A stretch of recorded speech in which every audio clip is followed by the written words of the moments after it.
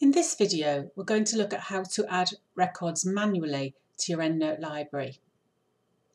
The majority of the records in your library will end up being added automatically from the library search feature or from journal databases. However, many sources can't be added automatically. For example, web pages or chapters in edited books or conference papers, basically anything that isn't a basic book or journal article. So you need to know how to do this manually. So in this video, I'm just going to manually enter a record for each of these three sources. But the principles within this will work for any reference. Now, with any reference management system, you do need to know how to reference something manually before you know what information to include when you're adding a reference. If you're at all unsure what you might need if you're referencing something fairly obscure, check the Referencing Your Work Skills Guide, because there's help with referencing all sorts of different resources in the referencing guidelines. I'll start by adding a reference to a website. To create a record manually for a reference, you need to go to the New Reference button. You can also use the References menu and choose the top option, which, as you can see here, is also Ctrl-N on your keyboard. That will open an empty record. The default reference type is a journal article, so the first thing you need to do is change that. And I'm going to select, in this case, a web page. You can see that when I've selected that, the fields that I have to fill in have changed, but you still don't need to fill them all in. The web page that I'm going to be referencing is this one. It's a slideshow with numerous examples of digital photo tampering throughout history. There is no obvious author for the site, so I'm going to use Scientific American as the author, as this is their website. There's also no obvious date at this top part of it, but if I scroll down to the bottom, there is a copyright date, so I'm going to use that. I'll switch back to EndNote. So my author is Scientific American. I've already used that before, so mine was in the memory. Notice that I put a comma at the end of the word American. This is important for any corporate authors of more than one word, because if I didn't put the comma there, it would get confused and think it was the name of someone and probably just put American, S as the author. The year was 2020. If I didn't know the year, I would just put ND. For the title, I'm going to switch back to the website and just select that. Copy it, go back to my new reference window and paste that in. Now, both of the Hull styles, Harvard Hull and Footnotes Hull, use sentence case for their titles, so I'm just going to change that for those words. The access date is today, and I have recorded this on the 28th of April.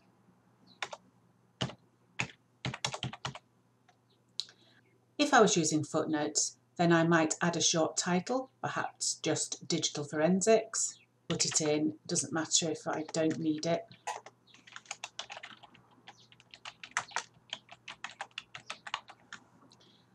Notes is for any notes you yourself have or any research notes, anything about how you're going to use that in your research. You can fill those in if you wish.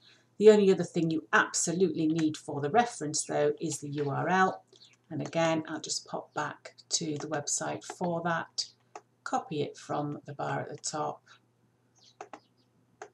and paste that in.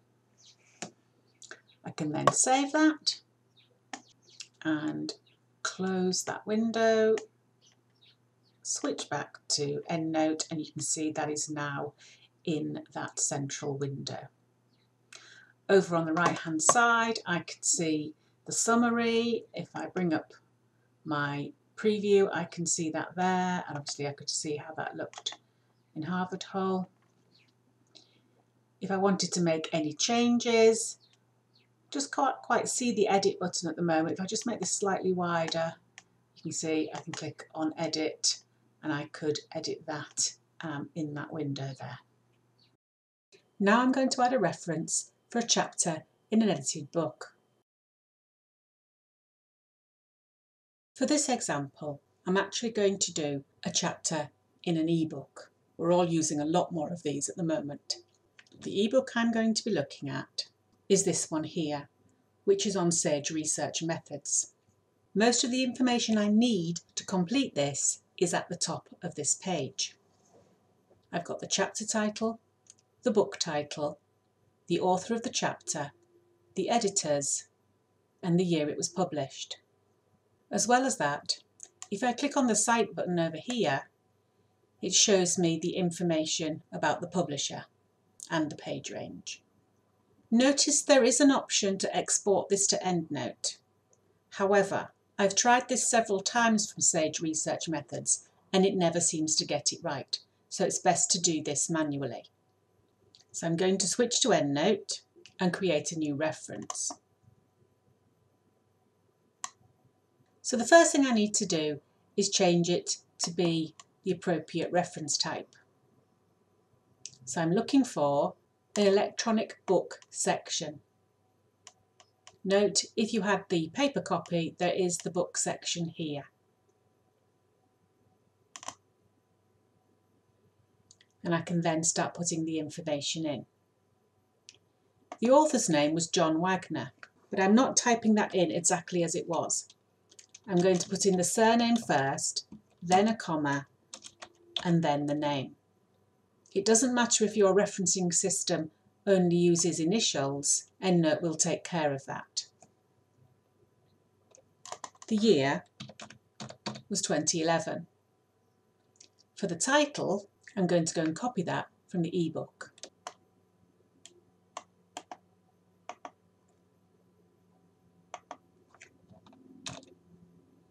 And again, I can see that needs changing to be in sentence case.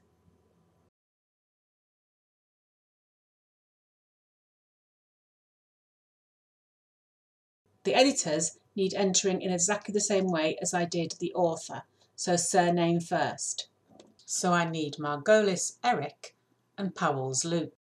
Sometimes though, if the spellings are awkward, it can be easier to just copy them and change it once you're in EndNote.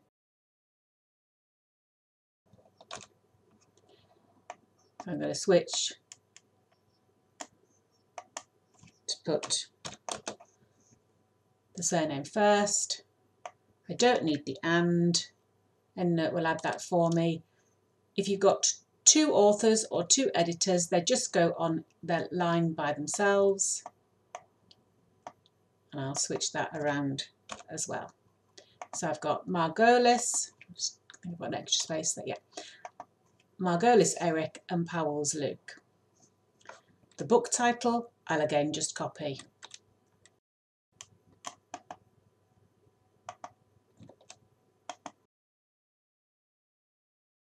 This should also be in sentence case, but Sage is always written in full capitals, so I'll leave that. For the place published, I'm going to look over in the site information. So it's London and Sage Publications. London. Notice I didn't add the extra colon. Again, EndNote will do that for me in my document. Now the only other thing I need is the page range of the chapter. And again, that was given over in the citation information. So it's 72 to 96.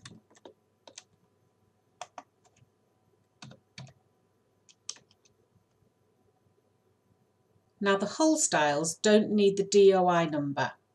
but it does no harm to add it if you've got it, in case you ever want to use this with a different referencing system.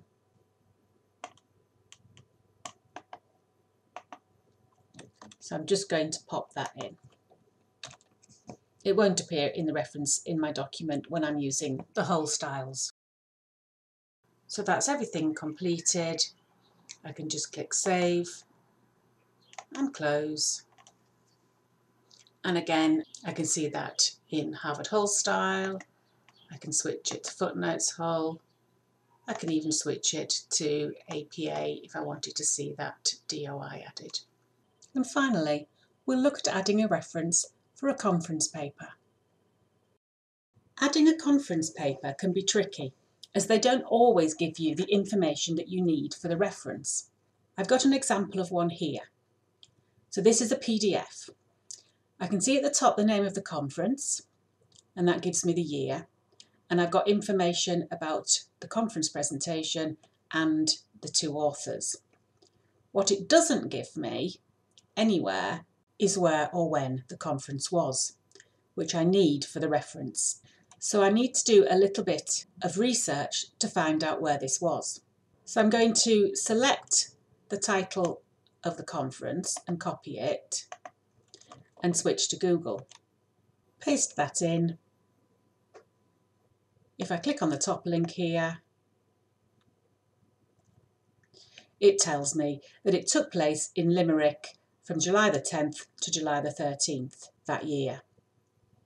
So I've now got all of the information I need to complete the reference. Again, if you're not sure what information you do need, check out the appropriate referencing style guidelines on the Referencing Your Work Skills Guide. So back in EndNote, I'm ready to create my new reference and switch to the conference paper option.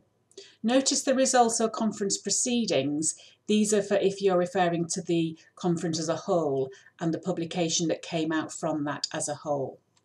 An individual paper, you would use the conference paper. So I'm going to copy the author names from the paper because they were quite difficult to spell. I think I'll manage the vim bit, so I'll just do the surname. Switch back and copy the other one. Paste that in and add the first name. The year, I remember, was 2005. The title I'll get from the paper.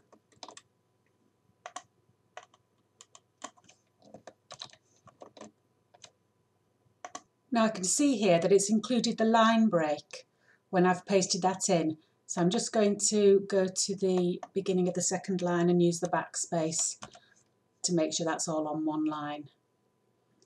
Again, it needs to be in sentence case, so I'll just sort that out.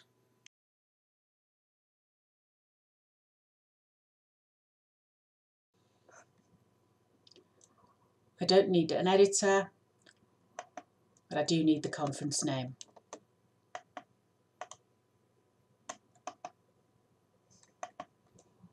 Actually, I didn't need proceedings. The conference location was Limerick, and the date of the conference was the 10th to the 13th of July. Now, if I did have the place published, I could put that in, as with the publisher, but there was nothing on this document and it's not essential. It's quite rare to have them for individual papers. I need to give the page range, so I'll just check that back on the document. So the first page is 288, the last page is 299. So 288 to 299. And that is everything that I need for this. So I can save and close the reference, and we can see it there in the library. So the general rule is to check what information is needed in a particular reference type, and then fill in as much information as you have got. You may need to do a little bit of research to find out the odd piece of information, but usually as much information as you have is sufficient, as long as it's enough for a reader to be able to locate the resource.